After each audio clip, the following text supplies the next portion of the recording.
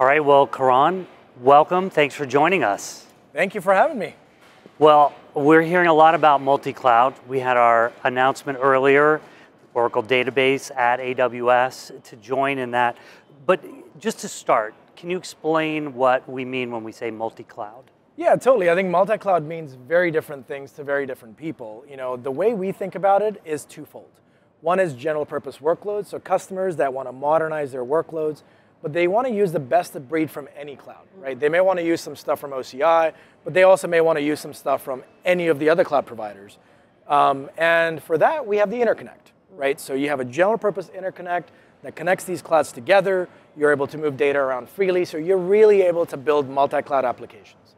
The second portion of this pie is you have customers that have very stringent enterprise-grade requirements.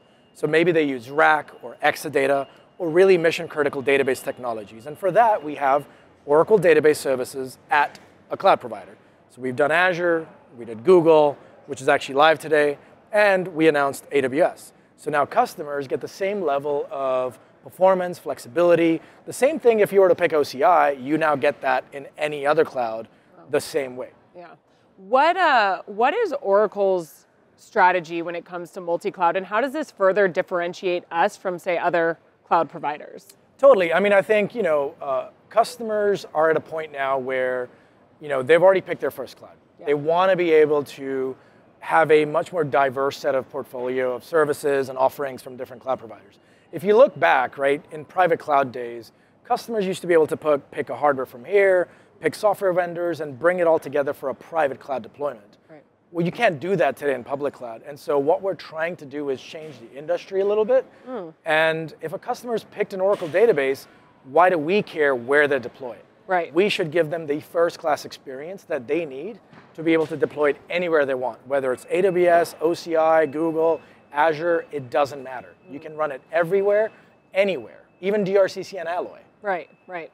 So let's dig into the benefits just a little bit under the covers here, one more layer.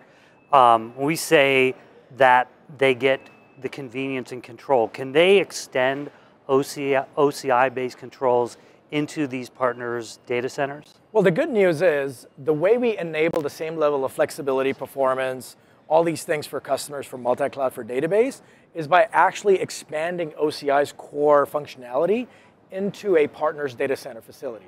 So with Azure, with Google, and AWS, what we're actually doing is we're extending OCI into the partner's facility, the data center. And we're connecting the two together so that we are remotely managing it and customers get access to it. And so customers get essentially the same service if they were to actually use OCI direct. So all the database innovations, so let's say 23AI as an example, well, it's available on day one on the other clouds too. So they get all of these things under the covers, but they get the front-end experience of the cloud that they've already picked. They get to use their cloud's commitment dollars. So if you've committed a bunch of dollars to AWS or Google, you can use those dollars to consume the Oracle database services in that experience. But under the covers, it's just OCI. Yeah. And you talked about the advantages of being able to run your workloads wherever you want to. So are there improvements in terms of performance for multi-cloud apps and cost savings from the data egress fees? Totally, totally. I mean, I think one of the core tenets of these partnerships is that we have to make sure that the performance characteristics or the expectations of performance don't drop. Right. So, for example, in all regions that we expand to this database offering, we have an SLA or SLO of 2 millisecond round trip latency. So if you're running let's say, an application on the OCI side and you're running a database on the other partner, it should look like it's the same cloud, or it should feel like it's the same cloud. Right. So we make sure that the data centers are close together.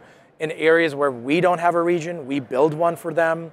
In areas where we place the capacity in the right manner so that customers get that low latency for their apps in their database. Got it. So you've kind of been hitting on this, but I want to just, again, dive in just a little bit deeper. How does this, we've talked about how this benefits Oracle's customers and a little bit about our partners' customers, but can you dive in deeper about what our partners' customers are getting out of this by partnering with Oracle? I think the great part is, if you look at all the partners that already sell Oracle Database or OCI, The good news is they're ready from the start because the core competency here is database. Right. It's Oracle database. So the decades of experience they already have helping customers migrate Oracle database from their on-prem to the cloud can just be transitioned to this, right? Like most of our big SIs and partners and VARs, they already have big Oracle practices to run apps, run and manage apps and database. They can literally now do that on any cloud. The technology is the same, the capability is the same, the performance characteristics are the same. Now it's just like, well, let me help you move this to the cloud. The cloud could be anything. It could be OCI, AWS, GCP, Azure. Yeah. All the idiosyncrasies of each cloud just sort of goes away. Correct. Yeah. What about, we have some customers, we've been in Azure, a database at Azure for a while, and now we're going live with Google. What are some of the benefits we're starting to hear from some of our early customers of this? Totally. I think one of the biggest things that we've seen from customers is the purchasing experience has been very good because now instead of having to work with multiple different sales teams, what they're doing is they're able to bring their existing contracts that they have with OCI or Oracle, their license contracts, et cetera, and essentially they can pay for their database usage through their existing commitments. So a great example of that is Vodafone. Vodafone has a dedicated region with OCI where they're modernizing their database estate and their application estate. But on the other hand, they also have their big multi-cloud customer of ours with Azure, Right. where they're actually moving a lot of the database into the Azure environments as well. And so they're marrying all this thing together while they're able to pay for it wherever they want, however they want. Yeah. So the flexibility is the biggest issue, the biggest sort of benefit. The second part of it is easy to say, but it's actually very hard to accomplish, which is the technology part of it. It should just work. A customer launching an Oracle database or an Oracle Exadata through one of these partners is no different to, let's say, a customer launching SQL Server or a customer launching Bigtable or BigQuery from Google. The experience is native, it's the same, and the customers, it just works as expected. Right. And so, but a lot of work obviously goes into making that happen. Yeah, but I think that's an important point is when they're in there now, they can also choose to access those other applications and services in those clouds as well as they would want. Yeah, in fact, so much so that, of course, the core tenet being is you get the core database capability, but those database services are integrated into the partner's cloud services. So you get the audits, you get the logs, you get the networking logs, you get to set up the network the way you want it. For example, in Google, one of the things that we're showing in my keynote is we're showing how Gemini interacts with your Oracle database, right? Azure's doing the same thing with OpenAI as an example. Right. So having hooks into the Oracle data natively and making it very simple, one click, is really the benefit that customers get out of this. Yeah. Well, speaking of customers, are these partnerships available to customers now? And if so, how can customers learn more about them? Yeah, absolutely. So Azure, we've been live with them for forever, it seems like. Yeah. But we've announced now Autonomous Database is now live today. We've announced additional 14, or I think it's like, don't quote me on it, but there's a lot of regions. Yeah. When all said and done, it's going to be over 30 regions for Azure. We are announcing 4 regions live with Google for the database, 11 additional regions for Interconnect, and then 14 additional regions that we're announcing as a roadmap. So you're just going to have a lot of regions. Right. Whatever regions you want, Europe, JPAC, LAD, North America, you're going to have these capabilities.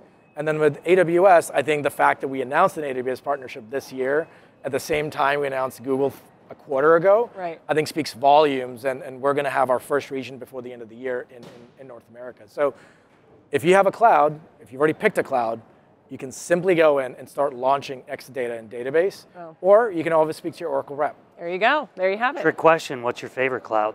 Oh. OCI. Okay, so I'm just making sure, All right. Nice, Fritz. You didn't know there'd be a quiz on this. Yeah. There you go. Well, great. Thank you so much for joining us, Karan. Thank you.